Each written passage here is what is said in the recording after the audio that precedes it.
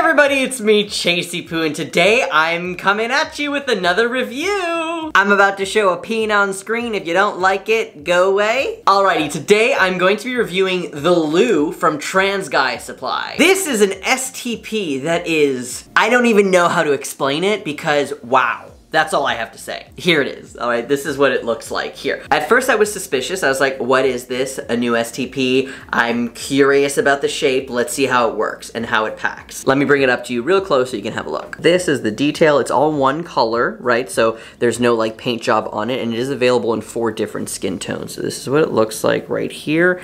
And there you go. Now, something I noticed about this. The silicone is really soft, but not soft, really soft. Like, super soft, and it got me thinking about Axilum. Now, Axilum is another company. I've done unboxing, couple reviews.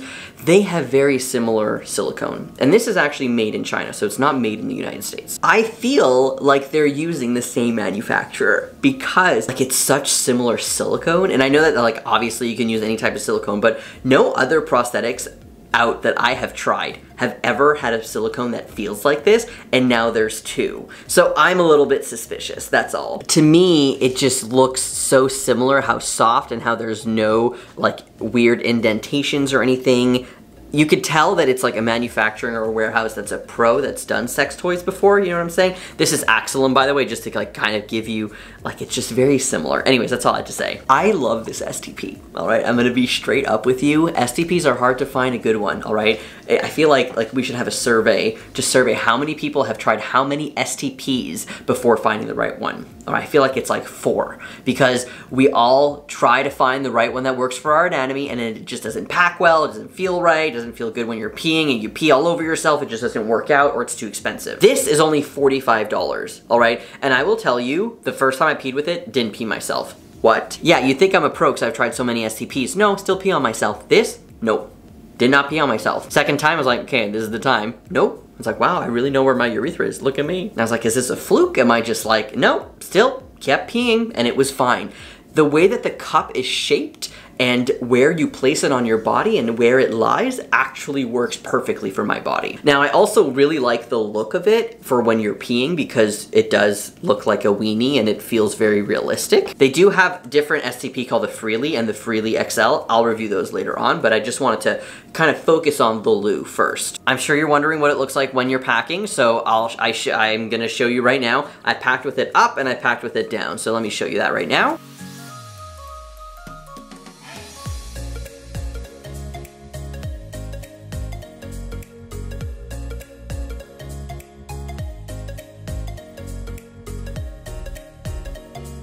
So as you can see, it doesn't pack like the Pierre from the New York Toy Collective would, right? It's like, it's shaped downwards and it gives you a nice bulge. However, this does give you a pretty nice bulge, and I was only wearing underwear. If you're wearing pants on top of that, it does really give you that nice bulge that you're looking for. And obviously, like, this video is not sponsored, they're not paying me for this, they just sent me the products to review, I'm not getting anything out of it. Like, I'm just straight up giving you my unbiased opinion, and I'm really impressed by this STP, and I really didn't think I was going to be, and I love being surprised.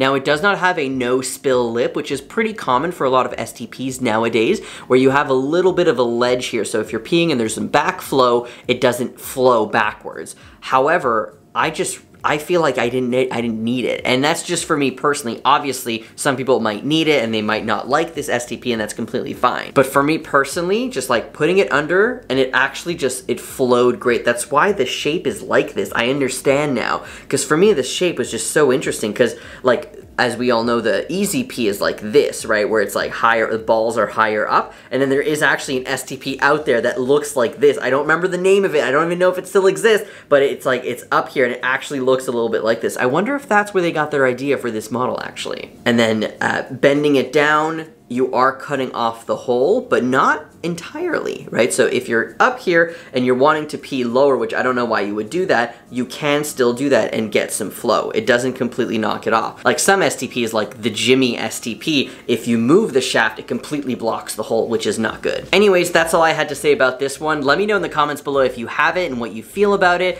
Good experiences, bad experience. I want to see it all, especially other people reading the comments who like are wondering about this. It's good to have different experiences out there. So let me know. And also let me know if you have any questions below. I'll try to answer them, try to get the company to answer them as well. But yeah, this is like different and I really, really like it for peeing. Didn't mention, but the hole in the front is pretty big. So if you're a big peer, a strong peer, a peer, big stream, strong stream, whatever, you're not gonna have any backflow because the width of the hole inside is pretty big the entire way down, and then it just tunnels down to this hole, which is actually pretty big, which is great because some are really small, and then you're peeing and you have to let it, like you have to hold it in, pee. Hold it in, pee. This way you don't actually have to do that. You can just pee and let it go and not worry about the backflow, which I really enjoy. All right, thank you so much for watching. I'll see you later. Have a great day. Bye.